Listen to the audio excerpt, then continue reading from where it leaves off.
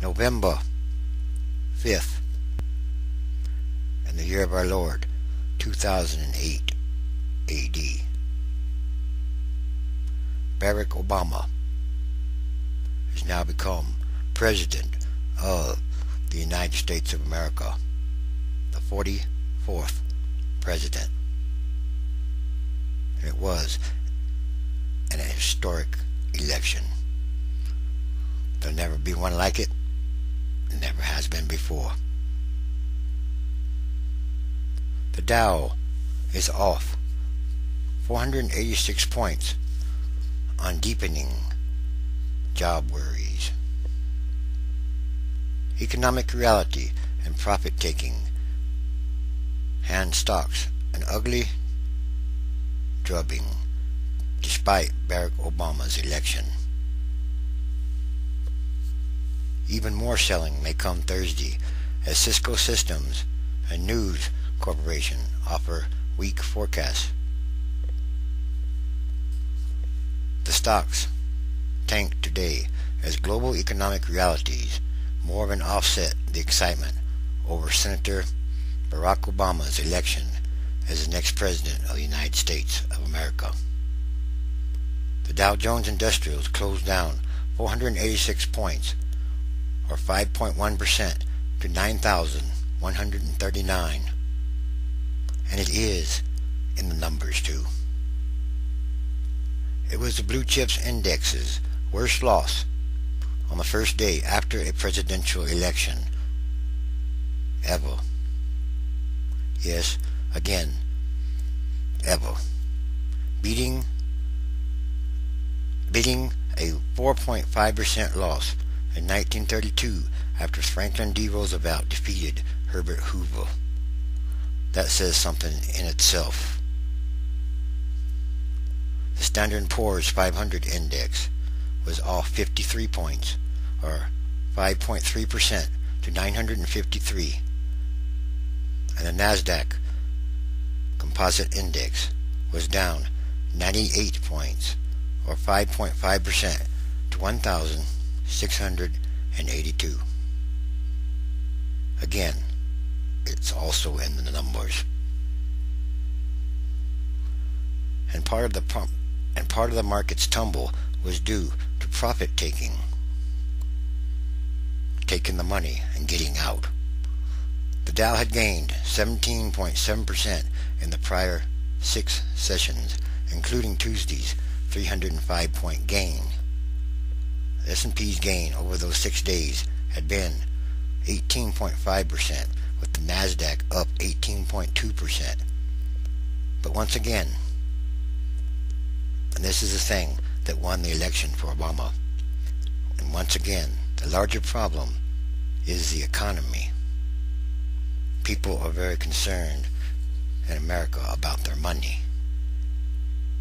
Very concerned. A report released this morning said announcements of layoffs nearly doubled in October from a year earlier. Another showed a larger than expected decline in employment. People must have jobs to have money to spend. Early futures trading suggests that U.S. markets will be stressed some more. A jury forecast from Cisco Systems is coming. The biggest maker of networking equipment forecast a 5 to 10% decline in quarterly revenue because of rapidly declining new orders. Cisco Systems CEO John Chambers, normally one of the happiest or sunniest executives around, said the company saw new orders drop rapidly, very rapidly in October. Indications since then are that the trend will continue for a while, at least. The company cut its revenue forecast 5 to 10% from a year ago. Chambers said the business environment that Cisco is facing is the second worst in his career. The worst, he said, was after the dot-com bubble burst. But the second worst could surpass that one. Separately, Rupert Murdoch's News Corporation cut its full-year outlook as it posted a 30% decline in first quarter profit. The company cited declining advertising sales at its local television stations. The company will be cutting costs across all of its businesses, and many other businesses are cutting jobs rapidly. It's increasing at an exponential rate. A report on October job cuts from outplacement firm Challenger, Gray, and Christmas said employers announced plans to cut 112,884 workers last month, a 79% jump from the number of job cuts in just the same month a year ago. That's a very big increase in just 1 year. You can extrapolate that out. Well, you see the problem here. So far this year, employers have announced at least 875,974 job cuts that we know of. The fact that nearly 3 out of 4 industry categories are cutting more jobs is proof of how widely the impact of this downturn has spread and just how rapidly in such a short time. A year ago, job cuts were concentrated in the financial sector and home building industries. Job cuts are now rising across the board. That also tells us something very important right there. Meanwhile, a report from payroll services company ADP showed a decline of 157,000 jobs in the private sector in October, down from a revised decline of 26,000 jobs in September, and worse than economists' expectations for 102,000 October job losses. The Labor Department's October jobs report comes out on Friday. Economists are expecting it to show a loss of at least 200,000 more jobs. Once again, the job data or information, it does tell a very important story. Service sector slumps. And the other economic news, Institute of Supply Management Non-Manufacturing Index fell to a reading of 44.4 in October from 50.2 in September.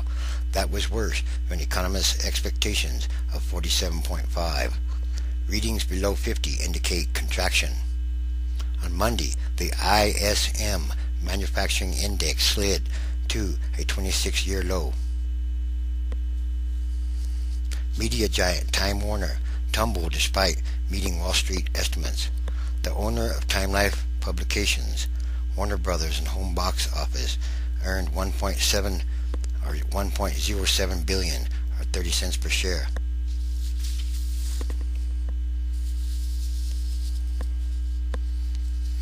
Yes, these are all more signs. And not long ago, the Treasury Department had to twist banks' arms to get them to take government money. But even now, solid banks are asking for taxpayer bailouts, handouts, or dollars.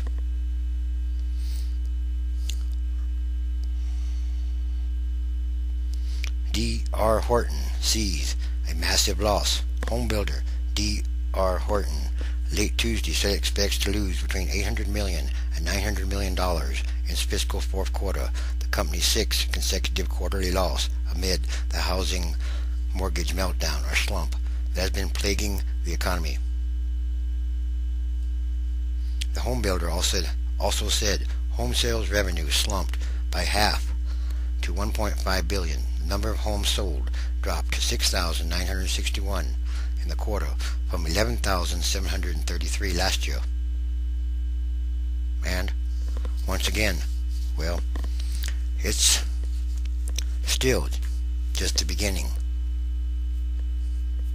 And these are definitely, absolutely more signs of the end times. Transition days. And yes, transition, it's already started. Yesterday was a whole lot different from today. It was a very sudden shift. Very sudden. And these are all more signs.